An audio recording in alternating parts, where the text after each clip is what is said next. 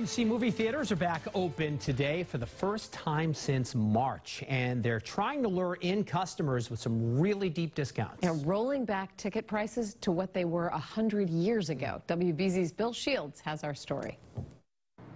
Perhaps it's one of the things you've missed most. Theaters, the big screen and seat rumbling sound. I realized what we've been, sort of taken for granted, with not having the opportunity to see a movie on the big screen for these last few months. Of course, moviegoers will have to wear masks now, and only 25 people at a time in the theater.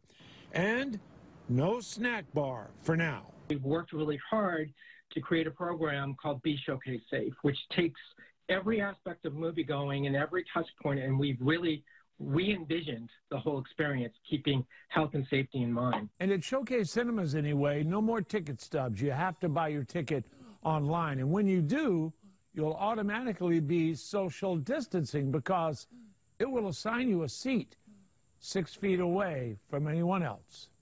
AMC theaters are opening too, but here too, coronavirus is the headliner.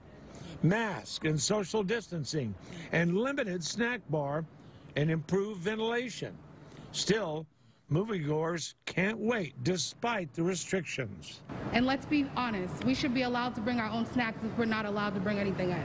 AMC's 9 locations in Massachusetts opened today with special pricing, 15 cents.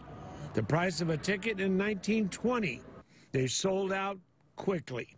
And on September 3rd, Showcase will premiere an expected blockbuster, Tenet. I'm Bill Shields, WBZ News.